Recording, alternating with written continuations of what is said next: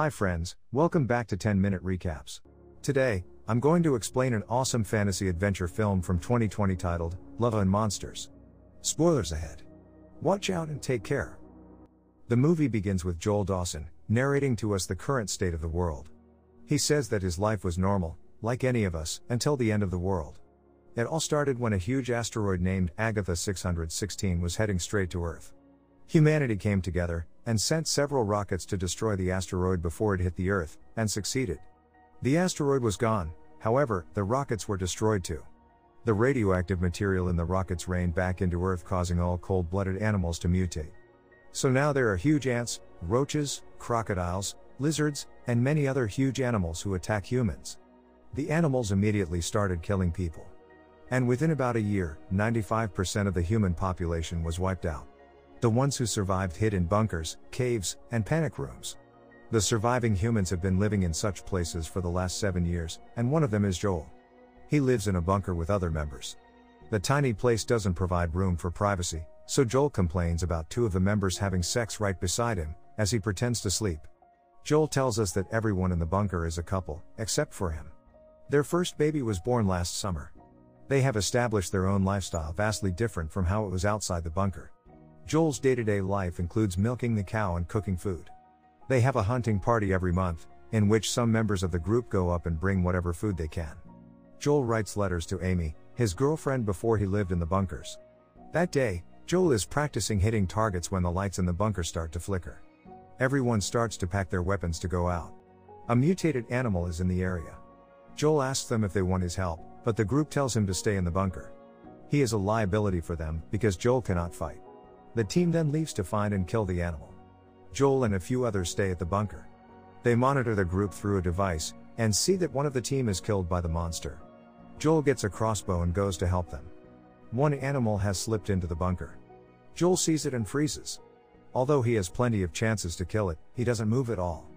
The animal is about to attack him, when the others from behind him kill it. Cut to 7 years ago, the day the asteroid was destroyed. Joel and his girlfriend Amy are in a car hanging out. He draws a picture of Amy, and she gives him a box of colors as a gift. As they kiss, the emergency alarm goes off in the city. Just then the pieces of rocket fall back onto the city, creating huge explosions. The two drive back home quickly. After they had come home, everyone was packing their bags to leave for a safe place. The two hug for the last time, separated that day, and have not met ever since. She lives in another colony a few miles away. 7 years later, Joel still has the box of colors that he uses to draw the monster animals on his notepad. That day, Joel speaks to her through a radio system. The two talk about the letters that Joel writes to Amy every day. But the call cuts off midway. Others from the team mourn the death of their team member. Suddenly, Joel asks the team about Amy's colony. It turns out that it is only 85 miles away. It takes 7 days to reach there. Joel is determined to find Amy this time. The team members are surprised because they know Joel cannot fight. They try to persuade him to stay, but he packs his bag with all the necessities and leaves the bunker for the first time. He looks at the map, but cannot figure out anything in it. He even can't tell what direction is west. So, Joel takes a chance and heads in a random direction. He walks for a while, thinking that the journey is not as bad as he expected it to be. On his way, he encounters several monster eggs, but tries to stay positive. He finds a frisbee on the ground and keeps it with him. Just then, he hears a noise nearby. The team members had advised him to run and hide instead of fighting the creatures. So, Joel goes into a nearby house. It is empty as expected. Curious, he opens the fridge and sees a creature there. He immediately rushes back outside. He ends up in front of a small pond. A tentacle peeks out of it. Joel freezes like he does when he is scared. Suddenly, a huge mutated frog comes out of the pond. But Joel doesn't move. It attacks Joel with its tongue, making him fall to the ground. A dog jumps on top of him out of nowhere. Just as Joel is about to run, the frog catches his legs with its tongue, and drags him towards them. The dog saves Joel from the frog, and they both run to a nearby van. It seems to be the dog's home. Joel notices Boy written on the ceiling and figures that it is the dog's name. That night, he stays with Boy in the van. The following morning, he draws the dog in his notepad, thanking him for saving his life, and continues his journey. Boy follows him with his owner's dress. It is the only way Boy can still be close to his owner. Joel keeps the dress in his backpack and starts walking with Boy. The two become best friends on their journey. Boy protects Joel from eating poisonous berries and other dangers, while Joel tells him everything about his life. One day, as they walk, Joel falls into a pit. The pit has several burrows inside it. A worm monster called the sand gobbler comes out from one of the holes and attacks him. Just then, 2 survivors throw him a rope and bring him out of the pit. Several worm monsters attack him as he climbs up. The survivors are a man named Clyde Dutton and his 8-year-old friend, Minnow. Minnow throws an explosive in the pit and kills the rest of the monsters. As the 2 strangers continue their journey, Joel and Boy follow them for safety. It turns out that Minnow's father and Clyde's son were killed by a monster, and they have been together since then. The duo is heading towards the north now, where fewer monsters live due to the cold climate and higher elevation. Joel decides to be with them until they have to part ways. Suddenly, everyone freezes as they come across a huge snail. Clyde makes Joel take his shirt off and gives it to the snail. His shirt had the smell of sand gobblers in them, which attracted other monsters. Now the snail will spread it through the jungle and help them confuse the monsters. The snail slowly leaves. Minnow teaches Joel that, like the snail, some creatures are actually nice. For the next 2 days, they teach Joel to shoot a crossbow in the right direction and other survival skills. Joel draws every monster they come across. The day finally comes when they have to part ways. Minnow insists he come with them to the north, but Joel has to find Amy. Clyde gives Joel a grenade as a parting gift. As Joel and Boy continue heading west, Boy suddenly feels something is wrong and hides. Joel tries to bring him out. But before he can, he is attacked by a huge centipede monster, like the one he had encountered in the bunker. This time, Joel manages to point his crossbow at him but freezes right after. The monster throws him away with its tail and surrounds Boy. Joel lies on the ground, thinking of the day his parents died. With much determination he gets up and shoots at the monster, killing him. He finally saves Boy, and the 2 celebrate. That night, they stay at a motel where they encounter a talking robot named Mavis.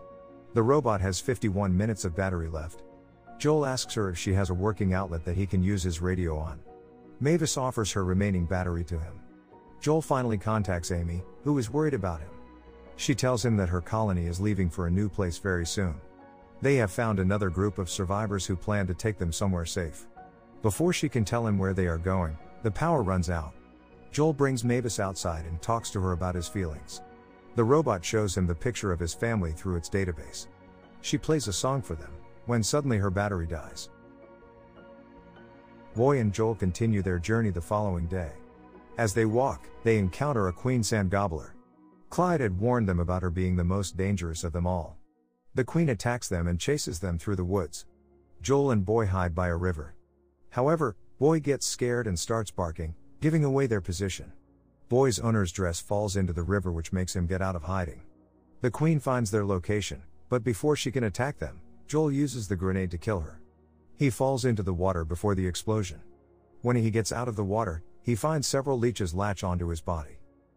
He screams at Boy for giving away their location earlier. Saddened, Boy runs away from him. Joel now walks alone, but the leeches seem to have poisoned him with something. He gets lightheaded and starts to hallucinate. Just then, a group of people appears before him. He opens his eyes to see Amy in front of him.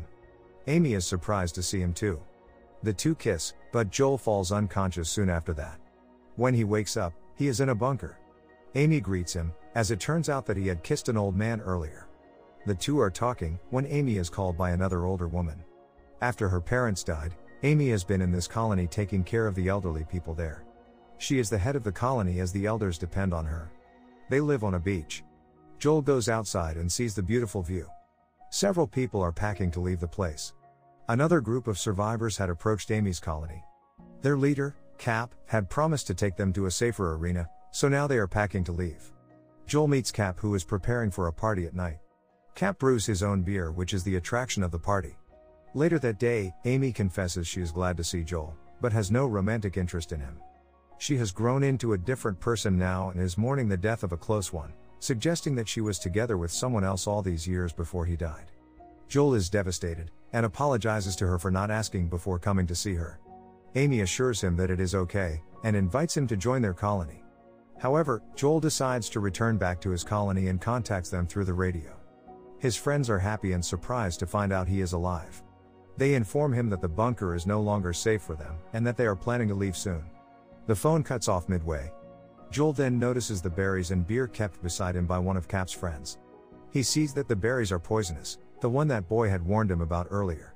Joel realizes that Cap and his crew are planning to poison the other survivors. He goes out to tell Amy, but she is too drunk to understand.